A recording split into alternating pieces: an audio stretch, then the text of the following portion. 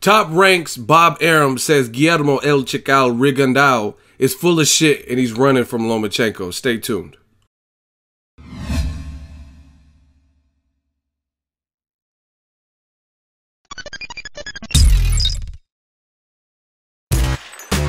Boxingego here. If you like this video, make sure you hit the like button and also subscribe to the channel and hit the bell icon on the top of your screen to get notified when the latest new content drops. What up, Fight World? It's your boy Ego, and I'm back with some more boxing. Make sure you smash the like button. Also subscribe to the channel for the latest and greatest of boxing. Thank you all to the donations. I've got a lot recently.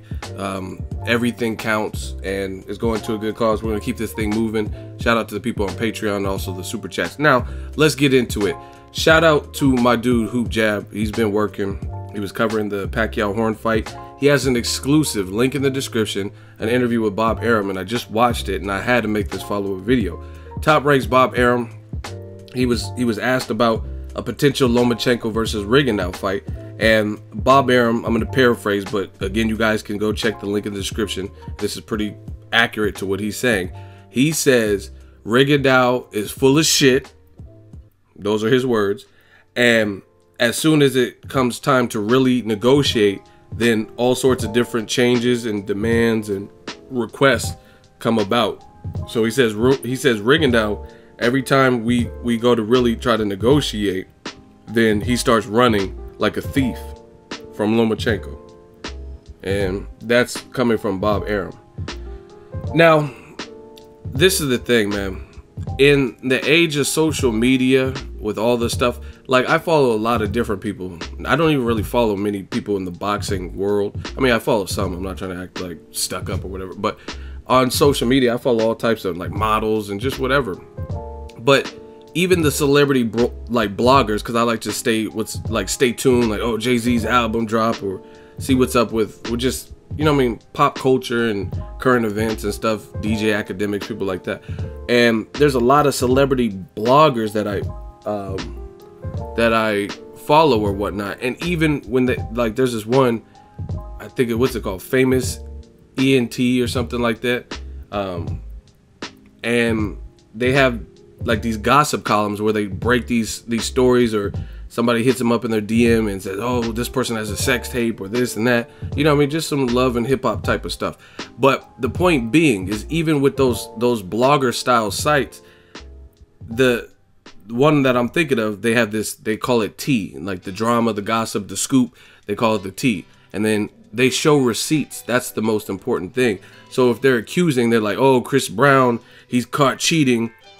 We show receipts. We show proof. Basically showing proof that, then I just randomly threw Chris Brown. That didn't really happen. But hypothetically, if Chris Brown had a celebrity girlfriend and they caught him creeping, then they're going to show you the proof of what they're alleging him. And they're going to show you like a DM, or there's another one going around, like, I guess Drake got some girl pregnant, and then they show you like text messages from that girl and Drake and FaceTime, you know what I mean? They show you that. So to me, this is what I don't understand about boxing.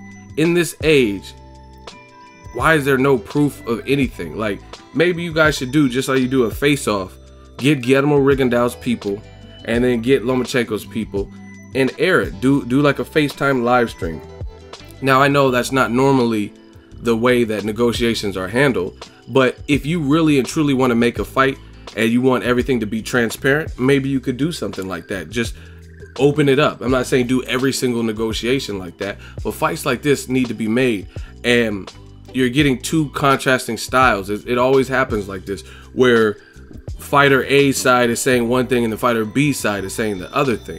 Like, Rigondeaux is relentless right now on social media. Now, that doesn't necessarily mean that, oh, he really and truly wants to fight, but I have a hard time believing, me personally, that a person is going to go that above and beyond on some Cannon Briggs stuff.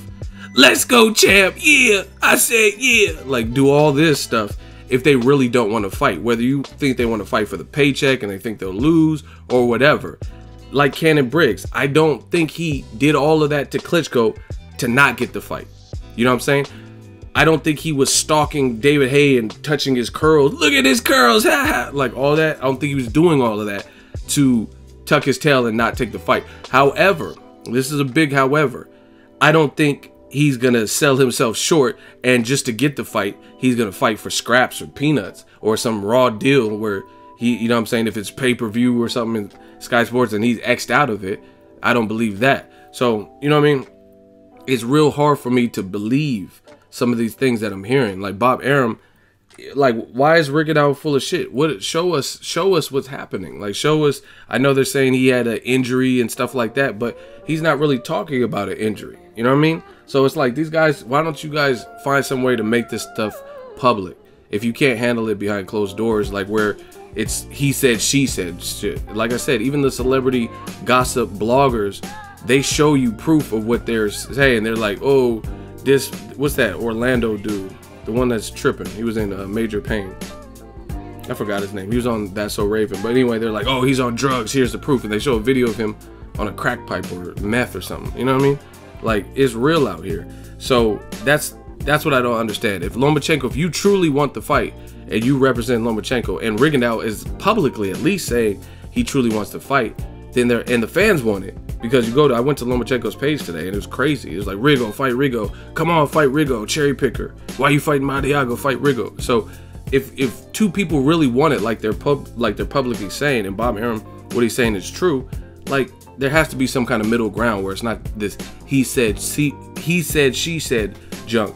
And this is the other thing I have a problem with. I had a friend, and they were the type of friend where, you know, friends, they tell you your problems and whatnot.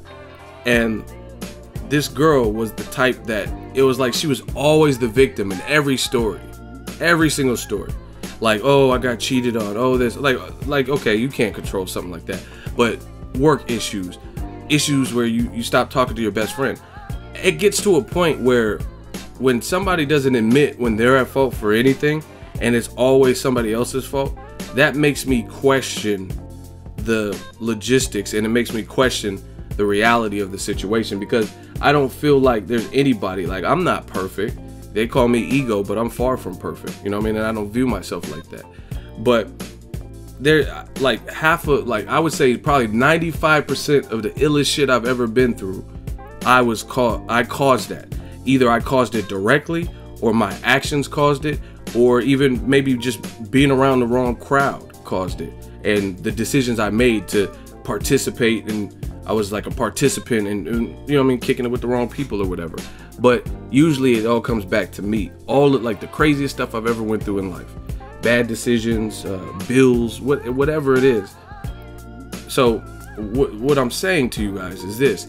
Like this Lomachenko, if Lomachenko really wants to fight, his team really wants to fight, Aegis really wants to fight, I just feel like, how come all these other fights that the fans would probably prefer, it's just so hard? Like Salido, he fought Orlando Salido in a couple years ago, and I'm gonna pull it up to find the actual year. But Lomachenko, that's his first and only loss as a pro. He fought against Orlando Salido, and hold on, I'm gonna pull this up. So Orlando Salido fight. Okay, he has 9 fights. He fought Salido in March 1st, 2014, right? It is currently June, no, actually it's July, day before 4th of July, July 3rd, 2017. So he fought over 3 years ago. He fought Salido. Again, March 1st, 2014. So you mean to tell me, with all the people that Salido has since fought, there's no way that fight could have got made? You know what I'm saying? Like that to me, there's a disconnect there, because it doesn't make sense that everybody who wants to fight Lomachenko, a guy with 9 fights who's skilled as hell and stuff like that, the fights always fall apart. Like some of the best fights, and I'm not trying to say always, because Lomachenko does have solid names on his resume, a few, but he only has 9 fights. But like rematches with Salido, how is it this hard to make? Yet Salido's making these other fights, and I never hear of any of these problems. So, for example, since the Lomachenko fight, Salido has fought 1, 2, 3, 4, 5 times. 5 times since that point. And 2 of them were against Rocky Martinez, who was a champion. And then he also fought against Francisco Vargas, who was another champion. So those are 3 fights with 2 champions. and somehow, some way, those fights got made. But every time Salido tries to fight with Lomachenko in a rematch, for some reason, oh, Salido wanted this, and it fell apart for some reason. The Rigondeaux fight, oh, it fell apart for some reason. Like I said, it makes it harder and harder to buy. But Miguel MARRIAGA, who just came off of a loss, that fight was super easy to make for ESPN. I mean, what fighter would not want to fight on ESPN, especially seeing how the Pacquiao Horn numbers did great? That's full exposure. So to me, it seems like there's more factors at play. Like, are you not trying to pay them what they're worth? Are you trying to give them too little time to prepare? Are you trying to use too much A-side lever? You know what I'm saying? Like, are you disrespecting them? And it just seems like there has to be more to it. And the other thing I got to talk about is in this interview with Hoop Jab, and I'm going to play a clip, but watch the full interview on Hoop Jab's page. Bob Arum says the Salido fight fell apart based on Salido, he got injured. He said we agreed on the money and Salido got injured. Listen. What happened with Salido this time around? Salido, we had a negotiation, we finally agreed on a price, and then he tells us, well, I hurt my hand and I won't be able to make weight for August 5. So, we're taking boxing to a new level with ESPN. So we just wiped him out. And we got Marriaga. So you guys heard the clip. Shout out to Hoop Jab again, link in the description. This is my thing. Aside from the same fighter in all these fights, the bigger fights are becoming so hard to make. You know what I mean? It reminds me of, like, let's say Mayweather Pacquiao. Those two were having trouble making that fight. I get that. You know what I mean? Certain fights, Pacquiao didn't want to do drug testing, whatever. Cool.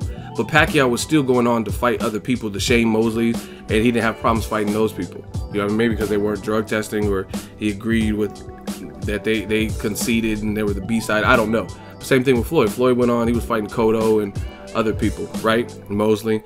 So I get that. Maybe one particular fight is very hard to make for whatever reason, Canelo Golovkin. But not every single fight, every single major fight where there's a disconnect. But what you guys just heard the clip, Bob Arum said Salido agreed.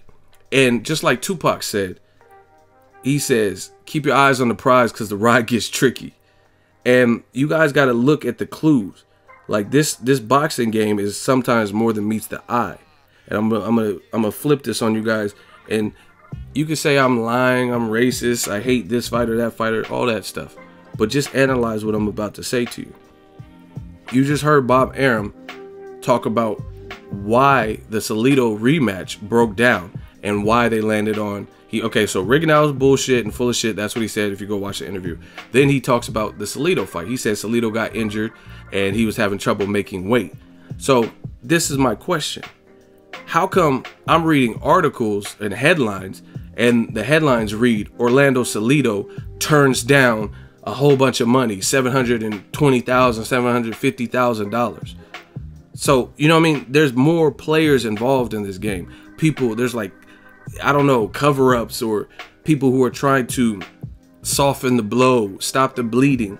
Because why is the headline reading Orlando Salido is turning down this money?